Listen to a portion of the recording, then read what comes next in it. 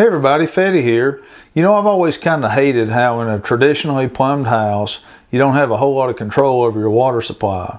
Think about it. If you need to replace a valve at a kitchen sink, or if you spring a leak and need to make that repair and sweat a pipe, or if you want to put a toilet in your basement, in order to accomplish that, you're going to have to shut down the water supply to the entire house. So when I plumbed this house, I wanted to have a little more control over my water supply. And the way that I accomplish that is by using a device called a manifold, this thing right here. Now, before I talk too much about what a manifold is and how it works and what it does, let me start by saying that when I plumbed the house, I used PEX. Now, I know that there are PEX haters out there, but there's also copper and PVC haters too. The reality is PEX is cheap, it's easy to work with, it doesn't require a whole lot of labor, and it will outlast me. So I chose to use PEX. Now what happens is my water comes in right here from the well, and this entire manifold is charged with water. On the cold side here, it's sent out to the water heater, and it returns back on the hot water side. From there, what happens is each fixture has its own independent water supply, its own, like a sink or a shower has its own hot and cold, a toilet has just a cold, a hose bib just a cold. Each fixture has its own independent water supply. And what I really like about it is I can come in here with this little key, this little tool right here, and I can shut down the water to any of those fixtures. Another great application or example is right now, it's starting to get cold here. It's going to be down in the 30s this week. So instead of worrying about my hose bibs freezing up, what I can do is come right here and I just shut the water off to the hose bib, and I can go out there and drain it and not have to worry about it freezing up. So I really like that. That's a really cool feature of using a manifold. Now the particular manifold that I'm using is made by a manufacturer called Viega or Vega, V-I-E-G-A. And this is a ManaBloc, so the Viega ManaBloc.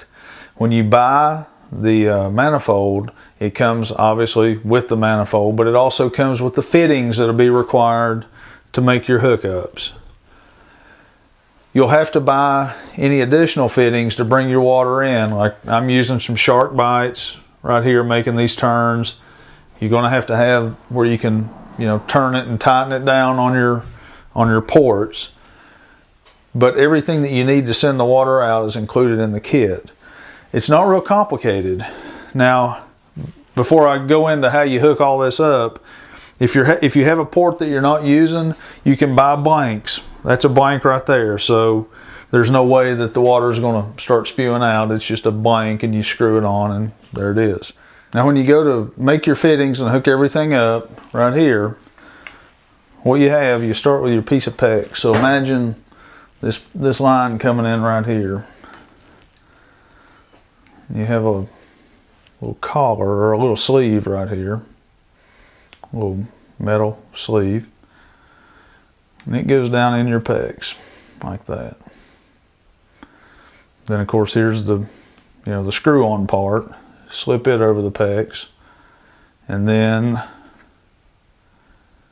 there's a little collar right here. Okay. And that collar goes over your PEX.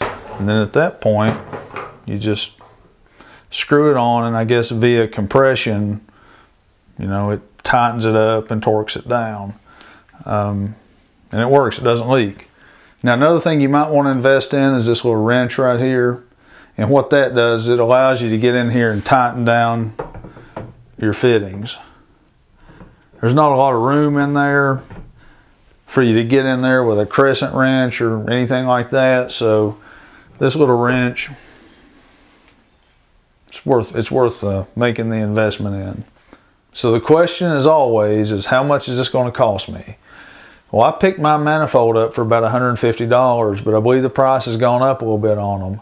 I still think you can get one for right at or maybe even under $200 if you look around. You're going to have additional PEX, depending on the size of your house. let's say you may have another $75 or $100 in PEX. Maybe less than that, maybe a little bit more. This tool, I think, is $15, $20. You'll have some fittings you'll have to buy. You know, throw another $25, $30 for some fittings. If you're doing it yourself, you don't need to worry about the labor, but even if you're hiring somebody to do it, the labor is not as much as if you were, you know, pulling copper and sweating joints and all that kind of stuff. I'll put a link in the description box of this video so you can click on it, maybe go read a little bit more about it and find out where you can find these products and tools and so on. So, hope you enjoyed the video, maybe learned something.